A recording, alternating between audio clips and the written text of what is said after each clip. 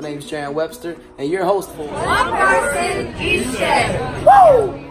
This is episode 146, and today we're going to meet my friend Gayle. I met Gayle at the Gasparilla Film Festival. The conversation with her was really unique. She was talking about your inner child. She believes that we should never lose it. Children don't have restrictions. They just do what they do. So how come we can't do the same thing as adults?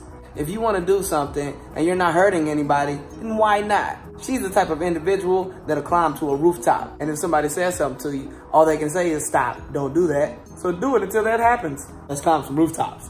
I asked her what her favorite quote was, and she said, I don't have one. She feels like a quote can limit you because you're restricted to what that quote means. I asked her to help me out with my blog, and she said, of course, if it brings more light to you, more value and joy to your life, then I'm all for it. Gayle, you're a phenomenal individual. I'll see you all tomorrow for episode 147.